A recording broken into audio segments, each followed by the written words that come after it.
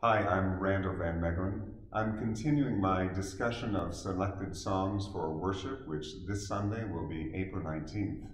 We have included selections spanning the 18th century, as well as one contemporary song. The prelude will be Jesu Joy of Man's Desiring. This chorale was composed by Johann Schaap and was harmonized for a more extended form called a cantata by Johann Sebastian Bach.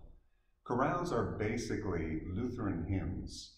These were popularized by Martin Luther, who insisted that chorales be included in all services. Rather than relying on the mediation of an earthly priest, Luther embraced the biblical doctrine of the priesthood of all believers, which holds that every believer has direct access to God through the mediation of our great high priest, Christ Jesus. Luther therefore required that chorales be understandable, that they be sung in the vernacular, the language of the people, by the entire congregation.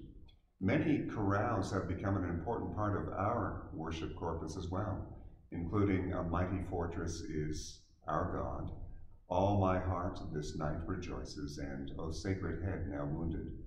About 200 years after Luther, the devout Lutheran Johann Sebastian Bach composed both liturgical and secular music to the glory of God.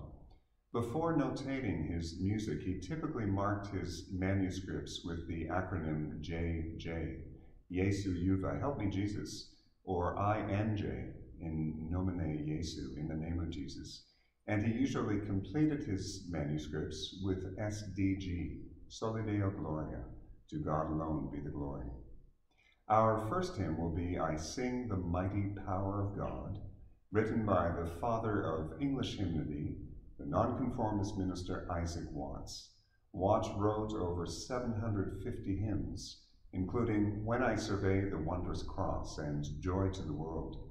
An interesting fact about him is that he was well known in academic circles outside the church, as well as the author of the authoritative text on logic, which became the standard text on logic at Oxford and the Ivy League schools as well. Like Luther, Watts believed that it is essential that God's people understand what they are singing. In the preface to his children's hymnal, where this hymn was included, he wrote, quote, Children of high and low degree, of the Church of England or dissenters, baptized in infancy or not, may all join together in these songs, as I have endeavored to sink the language to the level of a child's understanding, and yet to keep it, if possible, above contempt. So I have designed to profit all, if possible, and offend none. Watts titled this children's hymn, Praise for Creation and Providence.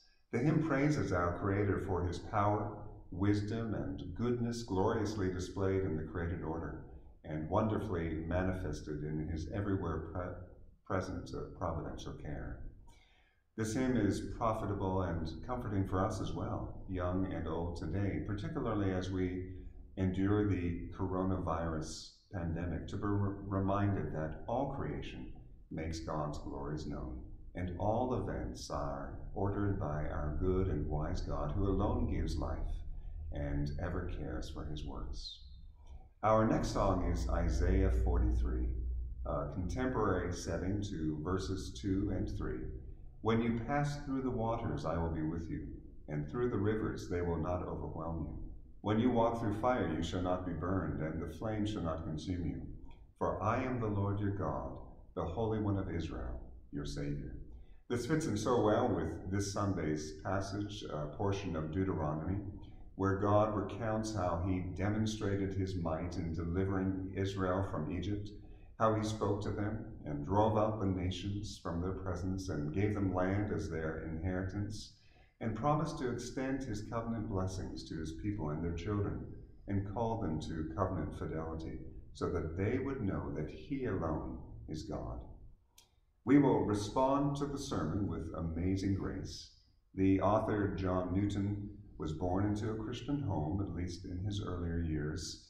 He lived through it through a godly mother who died when he was only 7. But during that time, before her death, she filled his mind with Scripture.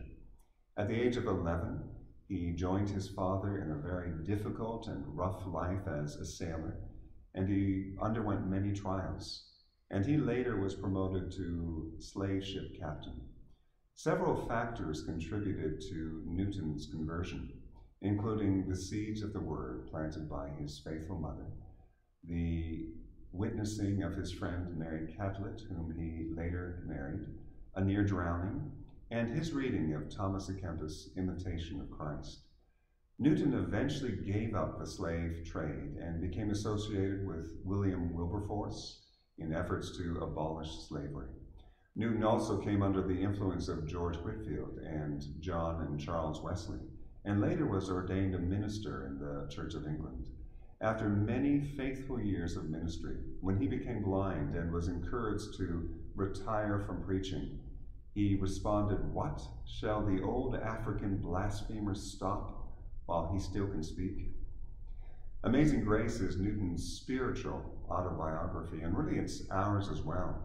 At the end of his life, Newton said, "There are two things I'll never forget, that I was a great sinner and that Jesus Christ is a greater Savior." May the Lord richly bless you and your family as you gather in his holy presence to worship him.